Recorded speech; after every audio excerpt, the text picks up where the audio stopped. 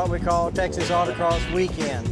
And what we've done is invited a bunch of schools from across the country and Canada even to come down and join us for a weekend of racing. These are cars that are designed and built by students for a national and international competition called Formula SAE.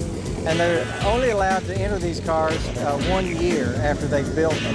We're trying to get together and have a good time, enjoy our cars, and enjoy camaraderie with our other colleagues at different schools, and trade drives in cars, stories about how we design cars, and having a good time here.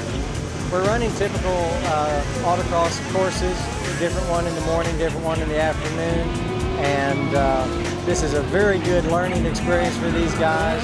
They learn things they could never learn in the classroom, and they get a lot of team experience, hands-on experience, and working on a schedule and a budget, and that's exactly what industry wants. And we can't teach that in the class. So this is really a great opportunity, very exciting for these guys. Most schools run a volunteer organization, so they don't get course credit, and these students really learn a lot.